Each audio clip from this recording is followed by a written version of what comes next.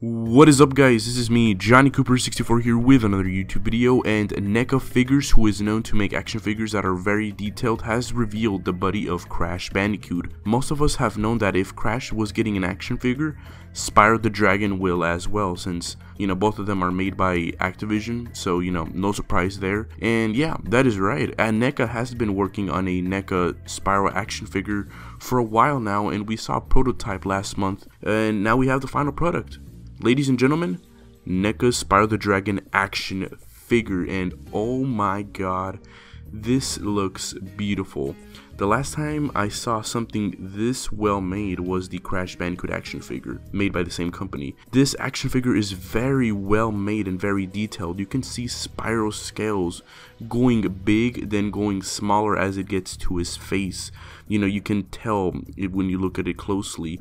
They knew where to make these scales bigger and where to make it smaller. Like, they know every detail of the Spyro model for Reignited Trilogy, of course. Like, the neck part looks like he has like a more the scales are more popped up, and as it goes on the scales go smaller, and you can feel it when you touch it. The scales are there when you touch it. It's amazing how they made this transition. I love the expression they gave for Spyro, fits with his character very well. The material looks to be very different with the wings, horns, and chest. You can see the scratches his chest has as well. His hair and wings have this like orange thing in the corner, but it transitions to yellow, something kind of similar they did with Crash's action figure. I believe that unlike Crash, who had squishy eyebrows and hair, Spyro is full-blown plastic. The size is also perfect for Spyro. Looks the right size. The figure is actually 8 inches long with the tail straightened. Of course, like every action figure, Spyro has ball joints, and you can tell where they are going to be located at with the way they made things separate in the figure, like his wings are ball jointed. That one is well hidden in my opinion. The tail is ball jointed. His hips, ankles, chest, half his body, his head, his feet, and maybe his horns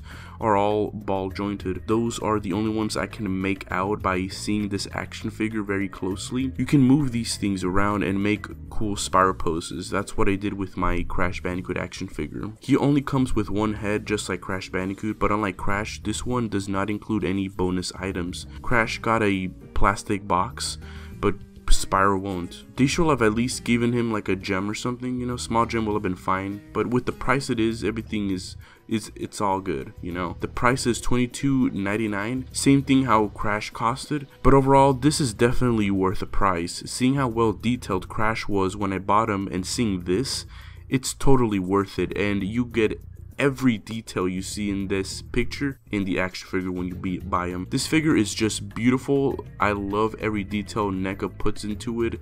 You gotta love NECA with this. You gotta love every detail NECA puts into this. They put a lot of effort into this. Such an amazing Spyro figure, and this will of course probably be the only well detailed Spyro figure they will ever made, just like they did with Crash Bandicoot.